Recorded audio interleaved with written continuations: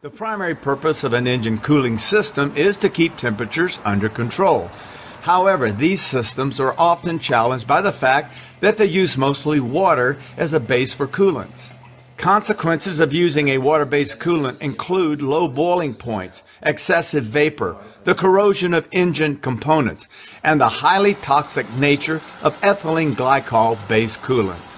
Although we've come to expect that engines and cooling systems will eventually fail us, coolants offered by companies like Evans Cooling Systems are proving an ability to offset all these challenges. Engines need to last longer, as do all the components of the engine cooling system, while operating more efficiently and improving fuel economy.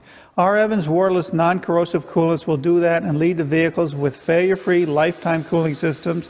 Those lifetime cooling systems will ultimately save individuals, companies, fleets in the U.S. untold billions of dollars. Jack Evans is the inventor of Evans Waterless Engine Coolant.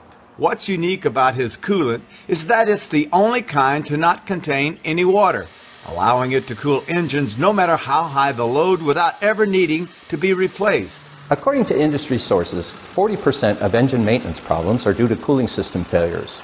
That's because the boiling point of water serves as the point of failure to those systems.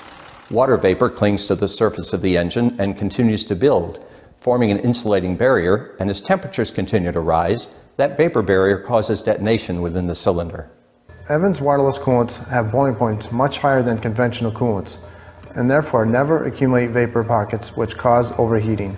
The coolant can accommodate more severe temperature as the boiling point is 170 degrees higher than the operating temperature of the engine. Evans non-aqueous coolants do completely eliminate all the problems that normally occur with water-based coolants.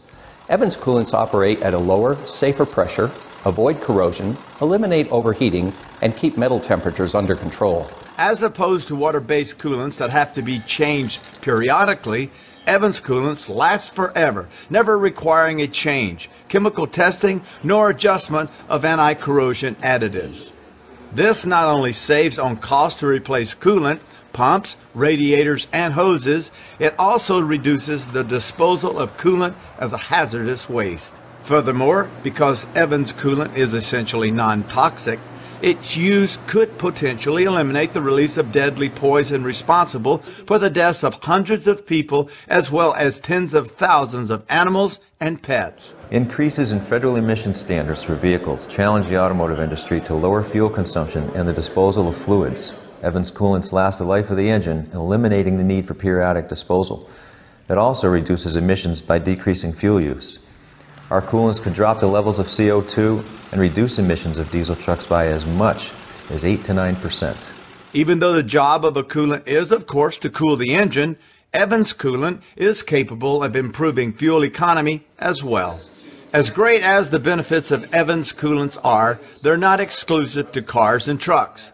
The same benefits come in any form of internal combustion engine, whether it be locomotives, airplanes, or forklifts, or any high heat producing equipment such as lasers and CAT scanners. Evans Cooling Systems is always looking to the future to improve the technology of thermal heat transfer fluids, the cooling industry, and our product line of unique coolants and cooling products. Our research, development, and patenting of coolant improvements, for example, increasing heat transfer by suspending nanoparticles in coolants is ongoing, and we believe the possibilities are endless.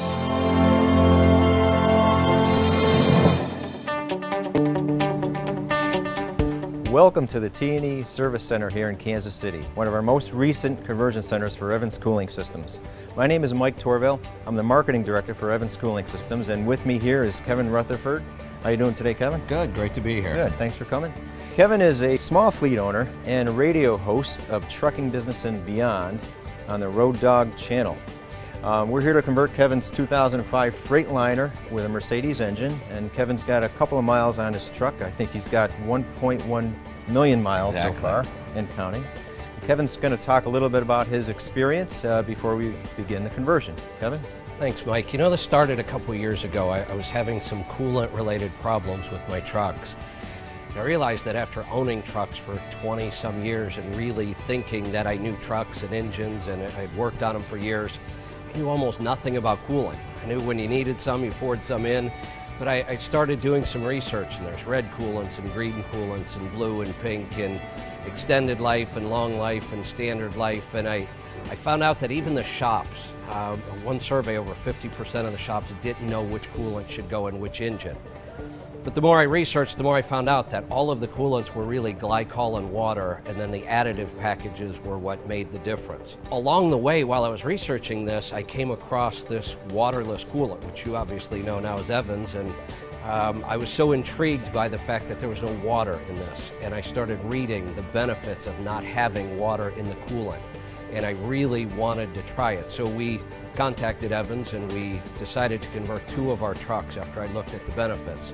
And we immediately saw fuel mileage increases. We were able to run our trucks hotter because the coolant handles it so much better. So we saw 3 4/10 of a mile per gallon increase, which is just a huge fuel savings for us.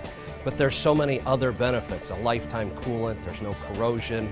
We minimize or literally reduce cavitation problems and boilovers. So we were extremely happy with both of our conversions. We're here now to convert our 3rd truck, and we're sure we'll see the same results. Well, that sounds good, Kevin. What do you say we get started? Let's do it. Okay. Hi, I'm Chris Jones with Professional Lubricant Supply. I'm here with Chris with T&E Service, and we've got Kevin Rutherford's truck all cooled off, ready to start on this Evans coolant conversion. The following is not a training video for installing Evans heavy-duty coolant. Evans recommends professional installation at a certified install shop. Our latest listing of certified install shops are available at evanscooling.com. Converting to Evans coolant begins with completely draining the system. After opening the radiator drain valve, the thermostats are removed to blow coolant out of the engine block and cooling system hoses. The heater core and auxiliary cooling circuits are also blown out. Evans designs specialty tools to aid in the process and recommends using a blower for the most complete conversion. Once the old coolant is blown out, a small amount of Evans coolant is added and blown out to help remove any residual water-based coolant.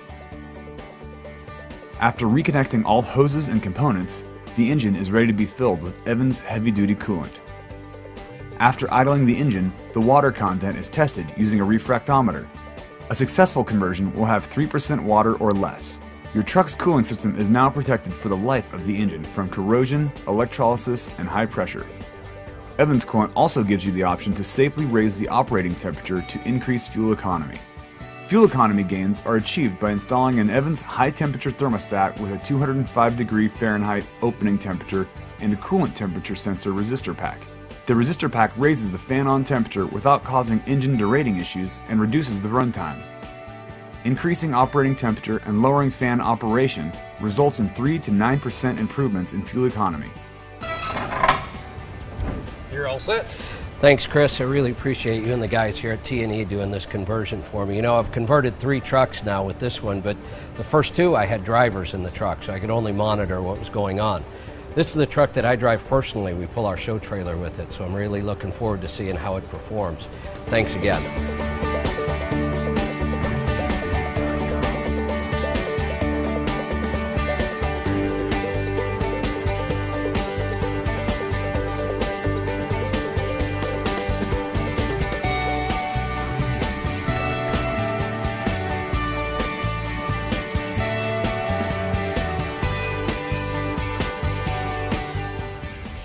Joe Umstead, an independent driver, was having trouble with his coolant. I had silicon dropout, which clogs the radiator tubes. And it's costly to, new radiators and oil coolers. After reading an article in a trucking magazine discussing the concept of non-aqueous coolant, he contacted Evans, and he liked what he heard. Made the decision I was going to try it. To make the changes to use Evans coolant, raise the thermostats to 212 degrees, temperature sender for the clutch fan. At high temperatures, you get a bubble on the cylinder lining. When the bubble changes back to a liquid, it releases a lot of energy and hits the metal. Overheated engines is the #1 cause of engine failure. And where Evans, the boiling point's over 300, you don't have to address that boiling point, you don't get there. Now I just use full power and I still watch the gauges, but I have no problem. It benefits anybody that uses it. The physics are the same, whether you're a 1-truck operation or a 1,000-truck operation. And Evans Coolant, you put it in and use it. Fan draws 75 horsepower. If the fan's turned off, you don't have to burn as much fuel, which increases fuel mileage. It's just another benefit of the coolant. I have talked to Evans over the years, telling them how it's performing. It performs as advertised and addressed all my cooling problems. My name's Joe, and this is my story.